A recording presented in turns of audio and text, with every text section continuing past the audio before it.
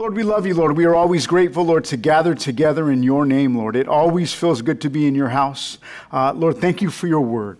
Thank you, Lord God, that we can turn to passages just like this and be encouraged and find instruction and find learning, Lord God, so that our lives, Lord God, can be made better for it, so that our marriages, Lord God, can be made better for it. And so, Lord, we're just grateful, Lord God. We humble ourselves. We look to you. We know that your word is truth, and we pray it would be you tonight that by the power of your Spirit would speak to your people. Bring that insight. Bring that encouragement, Lord. I'll even pray ahead of time, Lord, for those maybe marriages that are struggling. Oh, Lord, what a beautiful passage we come to find wisdom and instruction in your word. And so be glorified, Lord God. Meet with us here. I pray for those tuning in online as well. Bless them as well. Speak to them as well. We love you. We thank you, Lord. In Jesus' name we pray. Amen. All right, guys. Good evening. Good evening. Let's turn our Bibles to Song of Solomon, chapter 5 tonight. Song of Solomon, chapter 5 tonight. Again, of course, picking up right where we left off last week. We actually covered the first verse of chapter 5. And so, of course, we'll pick it up in verse 2 in just a few minutes. Now, as I always do again, I always do this because I want anyone at any time, a year from now, 5 years from now, if the Lord tarries, to be able to tune into a message and know exactly why we have what we have. And so always remember, kind of just giving you that quick recap of what we covered in verse 1 or back in chapter 1. I shared with you again, in 1 Kings chapter 4, verse 29, the Bible records that God gave Solomon wisdom and understanding beyond measure. He prayed for that. He was a young king placed upon the throne, was tasked with ruling over the kingdom of Israel and Judah. And so he prayed to God for wisdom and understanding to lead the people, to govern the people well. And God heard that prayer, blessed him with both wisdom and understanding and breadth of mind like the sand of the seashore. So that Solomon's wisdom surpassed the wisdom of all the people of the East and all the wisdom of Egypt. He was wiser than all other men, wiser than Ethan the Ezrahite and Heman and Calcol and Darda, the sons of Mahal, and his fame in all the surrounding nations. He also spoke 3,000 proverbs, and his songs, he wrote 1,005 songs. And so again, just how wise was Solomon? Well, he was able to write not only the book of Ecclesiastes, such an incredible book, he wrote 3,000 proverbs, and he wrote 1,005 songs. Now again, I was asked earlier, a couple weeks ago, where are his 1,005 songs?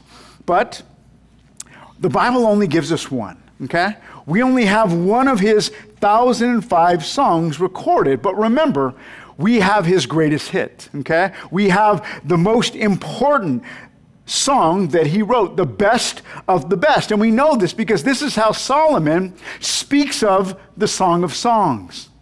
He calls it in chapter 1, verse 1, this is the Song of Songs. This is the best of the songs that I wrote, which is Solomon's. And so I love this because if you've been with us, again, we have been studying this beautiful love song, and that's exactly what it is. His greatest hit was a love song.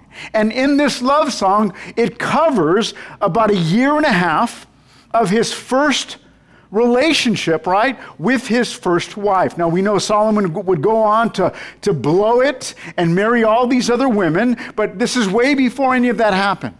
And so he is able to record for us their courtship together, their betrothal, or what we would call their engagement, their marriage, and then their new life together. And the reason I believe that we were given this book specifically in God's Word is to teach us that marriage and sex were both created by God, and they're good. Despite what we see today, despite marriages crumbling, despite sex that's been perverted, God created it to be beautiful and good. And we see as we take the time to study this book, the blessing and the benefit that comes when we do things the right way. God designed marriage. God created marriage to provide fulfillment and contentment with the one that he provided for us. And he did this so that we would not have to look for it somewhere else, so that we would not have to try to find or get our needs met elsewhere. We can find fulfillment and contentment in the one that God provided for us. Now, again, if you were with us very quickly, we covered in the first chapter to chapter 2, verse 7, we covered their courtship. And in their courtship, Solomon recorded not only his beloved, she is called the Shulamite, her love that she expressed for Solomon, but also his affirming love back to her in return. And so we got to read about their relationship blossoming during their courtship. We then read in chapter 2, verse 8 to chapter 3, verse 5, the betrothal, where Solomon made a trip to her house. Remember, she lives out in the countryside. Solomon is a king living in a palace in Jerusalem, but he falls in love with this country girl, and he comes to propose to her. And of course, she says yes. Last week, if you were with us, we covered chapter 3, verse 6 to chapter 5, verse 1, and we covered three things: the wedding procession as Solomon came for his bride, the wedding, and the wedding night. And the focus of the chapter was all about Solomon, if you remember, taking us into the bedroom. It was a very sensitive passage, but a beautiful passage as we were able to witness. It's almost like he brought us into the bedroom chamber so that we can experience what he experienced.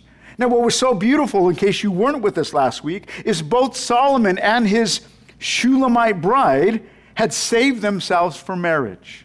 And so it was extra special.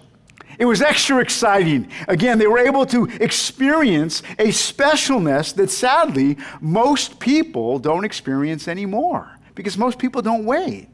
And I believe God included this here so that we would learn from this, so that we could see the benefit that comes when we do it right. If we would only wait upon God, if we only do things right, we can experience exactly what Solomon experienced on his wedding night. Now, thus far, right, through the book, it's been beautiful. And we've heard them talk to each other, calling each other doves, and my love and my beloved, and it's been all butterflies and rainbows. But how many of you know marriage is not all butterflies and rainbows? You can raise your hand, it's okay. Tonight, as we get into it, we're going to cover their first fight. That's what we're talking about. I know no one fights here, but he did, okay? He did. And I love this, because we need to understand, every person needs to understand, if you don't know this already, that despite how wonderful, right, the one you love is, when you get married, you're going to experience conflict. Now, one of the interesting things, again, is that so often, and this has happened so many times, is that you talk to these lovebirds that are all in love and they're excited and they want to get married, and you tell them, I need to prepare you, because as wonderful as things are right now, one day you're gonna have disagreements. One day the fights are going to come. One day things are going to get hard.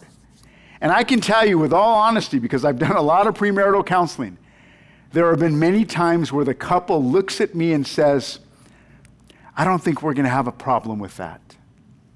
As if every other couple, right, goes through things, but not them. Because they're so in love and they just care so much about each other. But the reality is, the honeymoon's going to end one day.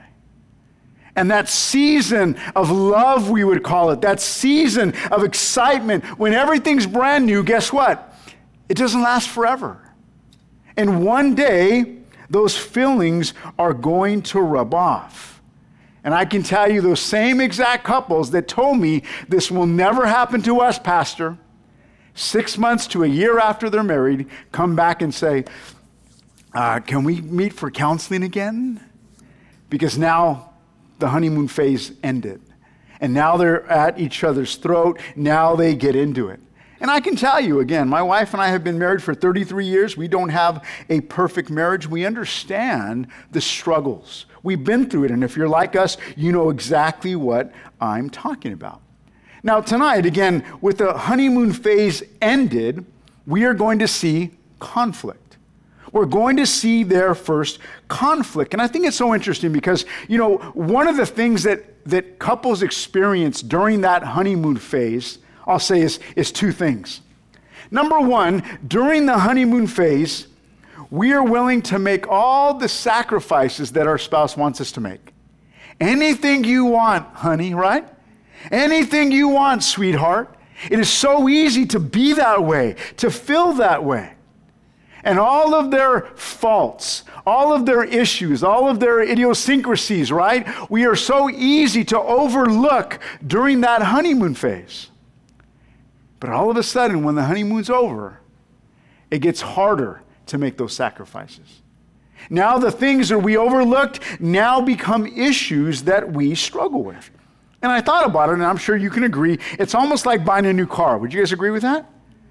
You buy a new car, and you have no problem getting out there and putting in the work to wash that car every single day, right? No problem. The $1,000 payment with insurance, right, that you have to pay, no problem in the very beginning when the car's brand new.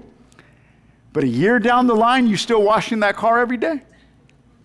Now you're complaining about that $1,000 payment that you had no problem complaining about in the very beginning. This is what happens. This is life, right? I'm sorry to tell you, every relationship is easy, or at least easier in the beginning. But once the honeymoon phase in is where the real work begins. Because we're going to have conflict. We're going to have disagreements. It doesn't matter who you are. We will all have conflicts. But get this, and this is what we're going to focus on tonight. As much as no one likes to have conflict, one of the things that we need to understand is that conflict can benefit our marriage. And if you're taking notes, write that down. Conflict can benefit your marriage if you're willing to learn, okay? Conflict can benefit your marriage if you're willing to learn. You're going to go through things. You're going to have problems. You're going to have issues because you don't share the same brain. You don't see eye to eye. My pastor, David Rosales, he used an analogy that I thought was so beautiful. He said single people are like rivers, flowing rivers. One is flowing this way and one is flowing this way. But all of a sudden, if those two rivers meet, what happens? You got commotion, don't you? You got stuff moving around. You got the dirt from the bottom of the river being kicked up because these rivers have been flowing for so long, and eventually when they meet, it causes commotion. And I think that's a beautiful picture of life. Especially if you've been single for a long time. All of a sudden you get married, there's going to be issues because you're so used to doing something a certain way, and now you are in conflict with someone who does something another way. The beauty, though, is when we learn to understand each other. When we take the time to communicate clearly our wants and needs, we can learn from the conflict and strengthen our marriage. And that's what we're going to see tonight in this passage. I've entitled it, The Honeymoon is Over, okay? The honeymoon is over. Pretty simple tonight, right? We're going to begin in chapter 5, verse 2, and we're going to go to chapter 6, verse 3 tonight. We are going to see the couple experience their first fight, okay? The couple experience their first fight, and the first thing that we're going to read about is the conflict itself, okay? The conflict itself. I hope you have a Bible in front of you again. It's such a beautiful passage to read. Let's begin in verse 2, right where we left off, and notice who's speaking. It says she above your Bible. It might say the Shulamite. This is Solomon's wife speaking. Well, it begins. She says, I slept, but my heart was awake. A sound, my beloved is knocking. Open to me, my sister, my love, my dove, my perfect one. For my head is wet with dew, my locks or my hair with the drops of the night. Once again, we are brought into a scene. And the scene is Solomon's wife.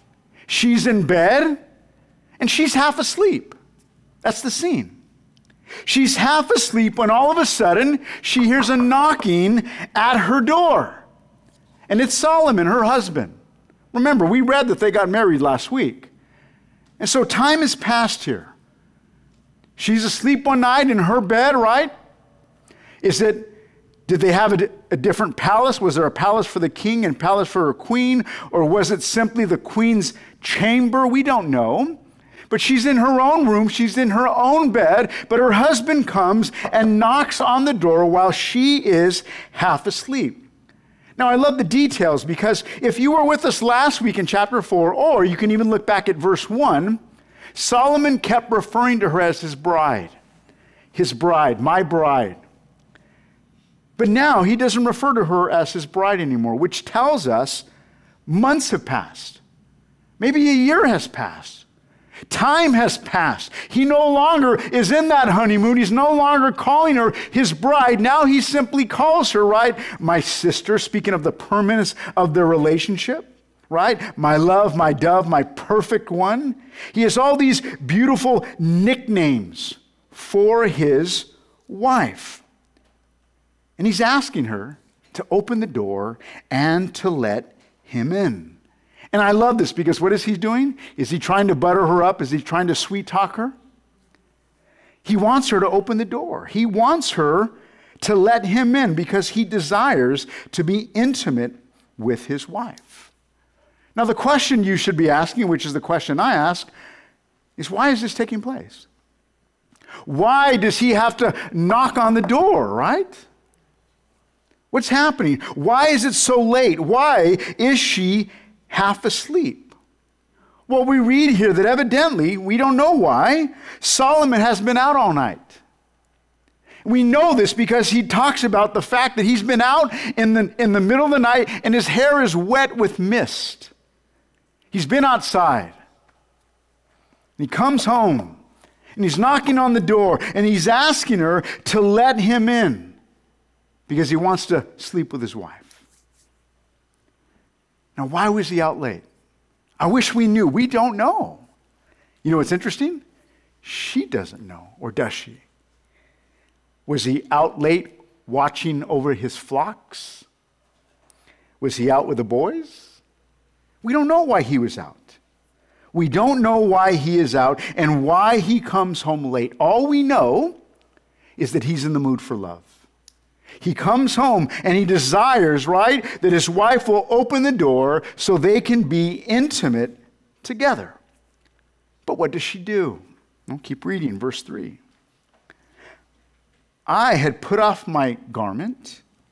How could I put it back on? I had bathed my feet. How could I soil them or get them dirty again? I want you to imagine the scene, right? She's comfortable in bed. She's half asleep. He comes in. He wakes her up. She knows what he wants. But instead of getting up and opening the door for him, she starts making phony excuses. I'm already in bed. You need me to get up and put my robe on and go open the door for you? I already took a bath. You want me to get up and get my feet dirty? Are these excuses? Yeah, they're excuses. She's half asleep. Now, what likely happened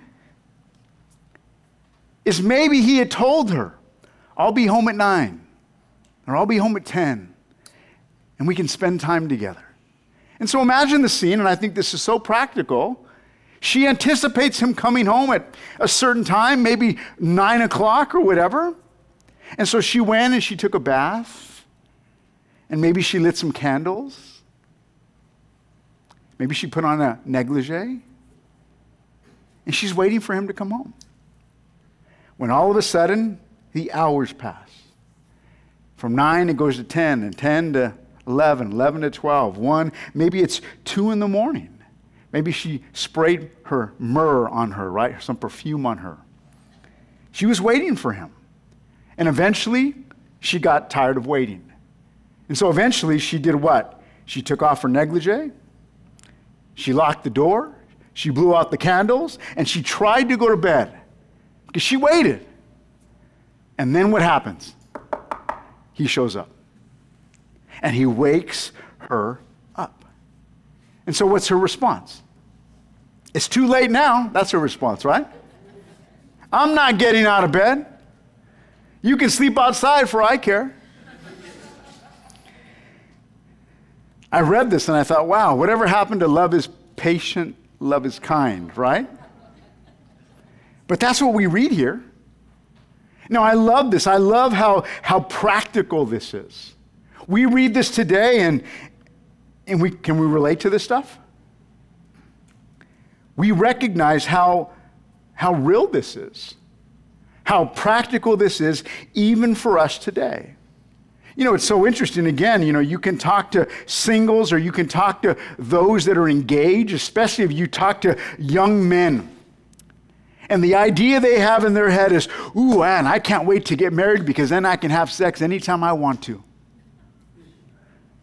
Maybe on your honeymoon. Maybe during the honeymoon phase, but is that realistic? It's not. That's not reality. It's not. This idea, it's not real. But that's what we see here. How interesting that maybe during the honeymoon, yeah, maybe it was like that. But how easy when the honeymoon's over to begin to lose the willingness to give ourselves to our spouse whenever they want. And that's exactly what we see taking place. Now, again, we can see this from both sides. On one side, we could say, well, you know, it's Solomon's fault because he was inconsiderate, right? He came home too late. And maybe all you ladies are like, yeah, right? But the truth is, maybe he had a good reason. We don't even know that. And you know what? She didn't know that either. All we know is she shut him down. She didn't stop to say, why are you late? She didn't open the door for him. Again, in her mind, too late, too bad. And she just simply rejected him. And in this, again, we see, although he might have been inconsiderate, possibly, we see how insensitive she was. She knows why he's there. She doesn't take the time to find out why he is late. All she cares about is, you know what? Too bad. I'm already in bed. Don't expect me to get up. You should have been here earlier. And this is, again, what creates a problem. She's looking at him as thinking only of himself, when in reality she's only thinking of herself, and that doesn't work in marriage. That will always create conflict. And so I want you to imagine this scene, right? She's upset, she's irritated, she's not budging, and there he is outside the door knocking, right, for his wife to let him in.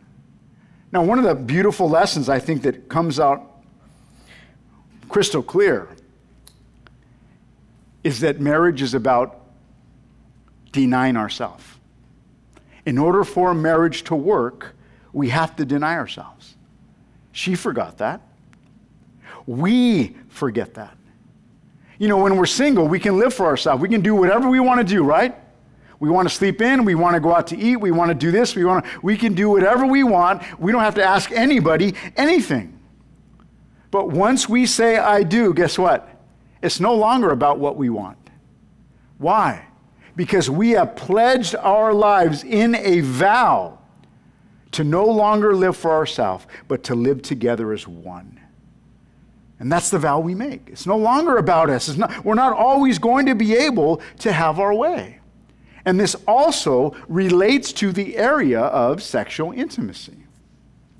We just covered this a couple weeks ago. I love God's timing. How many of you remember the Apostle Paul in 1 Corinthians chapter 7, verses 2 to 5, he says, because of the sexual temptation, because of the temptation to sexual immorality, because of all the sexual sin out there and the temptation to sin sexually, Each man should have his own wife, and each woman her own husband. They're not supposed to be sleeping with anybody else. God has given us our own wife or our own husband to fulfill our needs.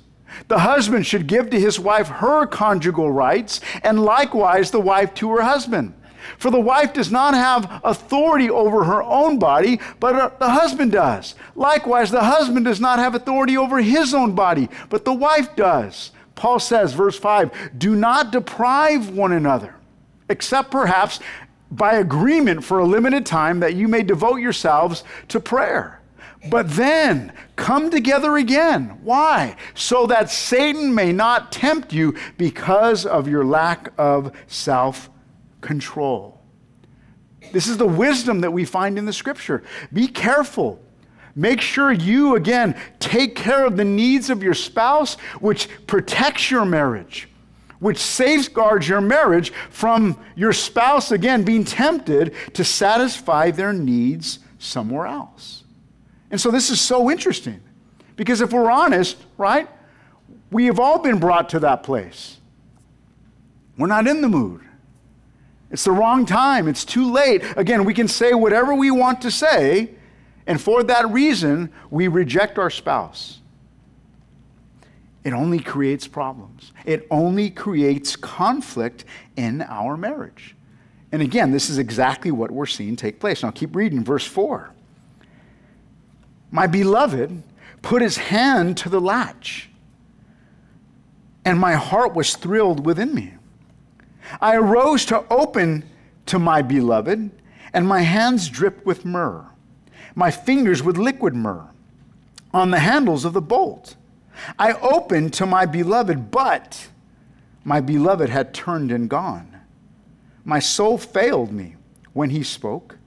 I sought him, but found him not. I called him, but he gave no answer.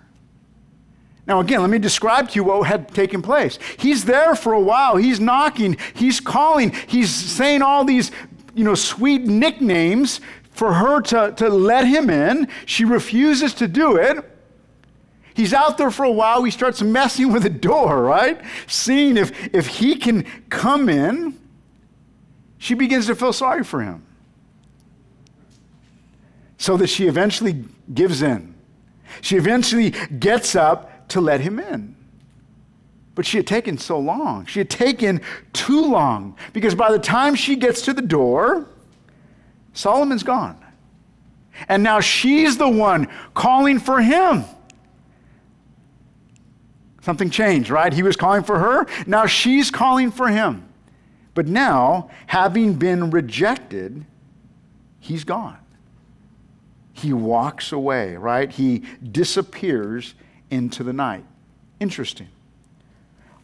James, the half-brother of Jesus, in James 4:1, he writes this. He says, what's the cause of our fights and quarrels? You can apply this in marriage. You can apply this in any relationship. What causes fights and quarrels amongst us? Don't they come from your wants and desires that battle within you? What is the problem with our fights? Why do they arise? Well, it's real simple. Because we want something, and we're willing to fight for what we want over someone who wants something else. And this happens in marriage. When we are unwilling to budge, when we are unwilling to give in, when we are unwilling to compromise, I want what I want and too bad, and they say the same thing on their end, then this is why you get conflict. Now think about it. Whether he was wrong or whether he was right, had she gotten up out of bed, would they be in a conflict? No. No. But again, she was unwilling to budge. She was unwilling to even hear him out and why he was late, and so now they find themselves fighting. Now again, I'm married just like many of you. And as I read this again, I can reflect on so many times where me and my wife had our problems. And me and my wife were going at it, and we had our fights. And I think especially in our early years, Oh, we fought like cats and dogs, my wife will tell you. The fact that we are together, married after 33 years, there's Jesus, right? Jesus at the center. Because he's the one that's able to keep us together. He's the one that's able to make marriage work. But I look back on both of us, and we were both young, and we were both selfish, and we both wanted what we wanted, and there were so many times when we, again, were at each other's throats. And I think back at how many nights were ruined. I think back at how many days we were so angry and frustrated at one another. And that happened for months. It even happened for years until we finally got to the place that you get tired of fighting. You get tired of fighting.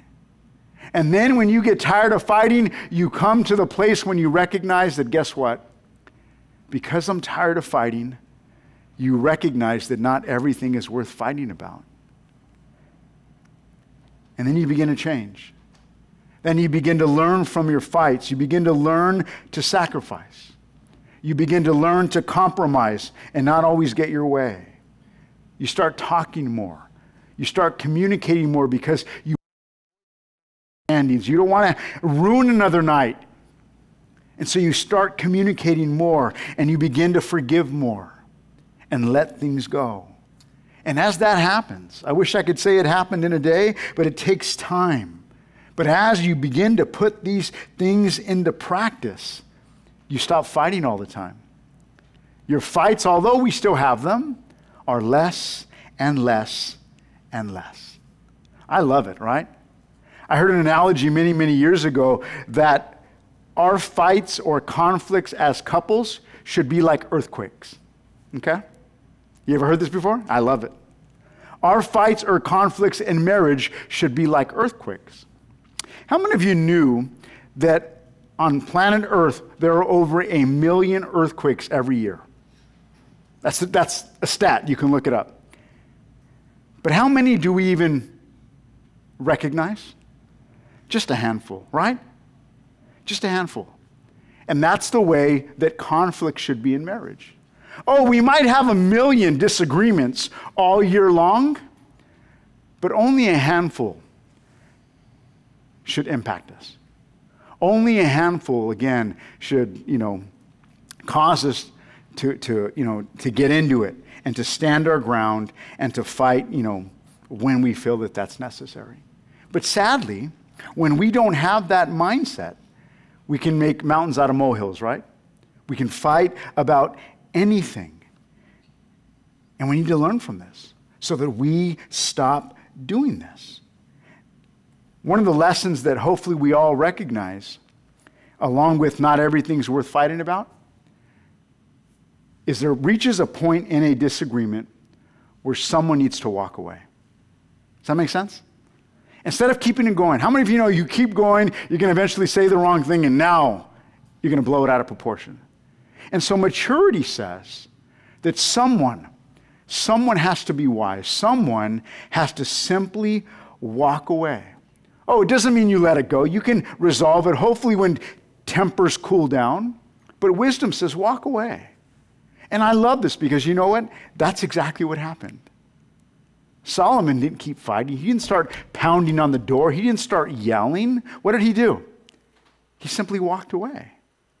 And that's beautiful because what a lesson that we see here. But there's something else, and I don't want you to miss this. Look back at verse 5. Look at what it said in verse 5. It says that she got up to open the door for her beloved, and her hands dripped with myrrh, perfume, and my fingers with liquid myrrh on the handles of the door. Now, this is really, really interesting. She gets up to open the door for him. She opens the door, and all of a sudden, on her hands is perfume dripping from her hands. Now, what's going on here? It's kind of beautiful. Well, back then, husbands would anoint the door handles of their bride's room with fragrant oils. And it was a way to say, I love you. It was like leaving a note, we would say. And that's what Solomon did. Despite the fact that he didn't get what he wanted, despite the fact that she rejected him, although he walked away, he took the time to anoint her door handles with perfume. Wow, that's amazing. Look what he did. He walked away. He didn't, again, elevate things or make things worse. And even though he walked away, he let her know that he loved her. He anointed her doorknobs with perfume. Now, what's so important about this, and again, one of the things that every Christian couple should understand is that the benefit that we have as believers, the reason why we are only to marry another believer is because oftentimes we are trying to get through to our spouse and it's not going anywhere. Have we ever been there, right? But we have a secret weapon that unbelievers don't have. It's called the Holy Spirit. And so oftentimes when we're in a conflict, when we can't see eye to eye and we wish we could get across to them or point across to them, we have a secret weapon where we are able to walk away without fighting, without elevating things, and simply take it to God in prayer and say, God, because you are inside them as you are inside me, speak to them and get through to them because I can't. And God's able to do that. Isn't that beautiful? And so I love this because the lesson that we see tonight is that we don't have to make things worse. We don't have to say the wrong thing. We don't have to do the wrong thing. We can simply walk away and allow God to work. Allow God to deal with them. We don't have to have the last word, guys, right? We can allow God to deal with them. We can allow the Spirit of God to convict their heart. And I love this because we see what a beautiful lesson, whether we are husband or spouse or bride tonight, right? We can all do this. We can all learn from this. This teaches us how, in the midst of our conflict, we can properly respond to our spouse. And guess what? It worked. How do we know that? Well, keep reading. Verse 7. The watchmen found me. As they went about in the city, they beat me and they bruised me. They took away my veil, those watchmen of the walls. Now she's describing here, remember, this is a poem, this is a song, right? She's describing that after she recognized that she made a mistake. Her husband, she rejected. He loves her. He showed her he loves her. He didn't say anything or push to try to get his way. He simply walked away. She now feels guilty. And now she wants him now. And so she describes herself looking for him about the city. And she says that she comes across the watchmen. Who are the watchmen? These are the guards of the city. And she describes them beating her up, right? Now let me ask you a question. Do you honestly think the guards of the city would beat up the queen? Probably not. And so most scholars say she's simply describing how she felt. On the inside, she felt guilty. She felt beat up over what she had done, over the way she had treated the one that she loved. And so, feeling this way, look what she does. Verse 8, she is, I adjure you, I'm begging you, she says, O daughters of Jerusalem, if you find my beloved, that you tell him I am sick with love. Now, we have read about the daughters of Jerusalem, remember? They were her bridesmaids. They were the ones that every once in a while came in and sang the chorus of the song, right? We read this before. Maybe that early that next morning, she goes to her friends and she says, help me find him. Oh, help me find my beloved. I'm lovesick. Help me find him. And so they respond. Verse 9. What? Notice the what. What is your beloved more than another beloved? O most beautiful among women. What is your beloved more than another beloved, that you thus adjure us? Here she's asking, help me find him. I'm sick with love. I need to find him. And they turn to her and they say, what's so special about him? Why should we go out of our way to help you find him? What's so special about him? And then she goes on to answer that question. And that brings us to the second thing. She is now feeling that conviction. She is now feeling guilty over the way she treated the one who loved her. And so she responds to their question, what is so special about him? And she says, verse 10, my beloved is radiant and ruddy. She's talking about his complexion. Distinguished among 10,000. His head is the finest gold. He's smart. He's wise. His locks, his hair is wavy, black as a raven. His eyes are like doves beside streams of water, peaceful. Bathed in milk, sitting beside a pool. His cheeks are like beds of spices, mounds of sweet-smelling herbs. His lips are lilies, dripping liquid myrrh. His arms are rods of gold set with jewels. His body is polished ivory, bedecked with sapphires. His legs are alabaster columns set on bases of gold.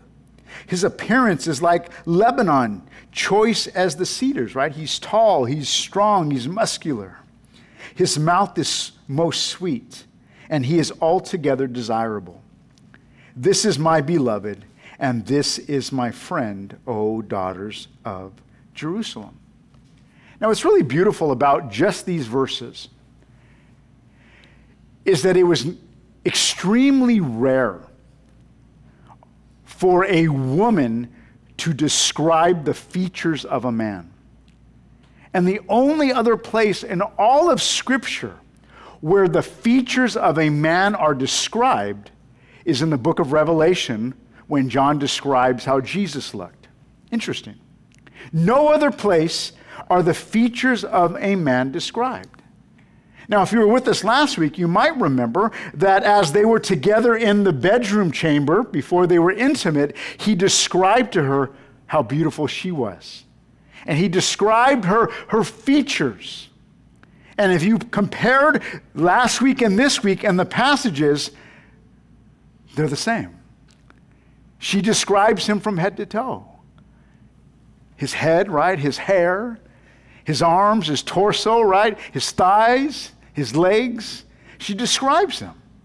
Not only how handsome and attractive he was on the outside, but she is speaking of his character, his wisdom, the words that he speaks, and how she's so in love with him, not only, again, because of what he is on the outside, but the quality man that he is on the inside, which is why, look back at verse 10, she says, he is distinguished among 10,000. Today, we would say what? He's 1 in a million. That's what she's saying. That's exactly what she is saying. She's describing, again, just how incredible he is. Now, what's sad about this, again, think about this. What's sad about this is we read her describe him. These are her words. She's saying how wonderful of a man he is, right? Both outwardly and both inwardly. Well, think about it. If he's so wonderful, why did you reject him? Right? Because that's exactly the question. But what's so interesting about this is she knew all along how wonderful he was. But let's be honest, married couples, how easy is it for us to forget how wonderful our spouse is? Especially as the years go on, right? We begin to take them for granted because we get used to them, because it's normal. We wake up next to them every day, and we take them for granted. And so how interesting. How many of you agree that it's probably a good idea every once in a while to remind ourselves just how special our spouse is to us? so that once again we can appreciate what we have. Because that's what happened. Here with her own words, she's talking about he's wonderful. He's 1 in a million, outwardly and inwardly. And as she says that, it probably even makes her feel more guilty. She pushed this man away. She rejected the one who loves her.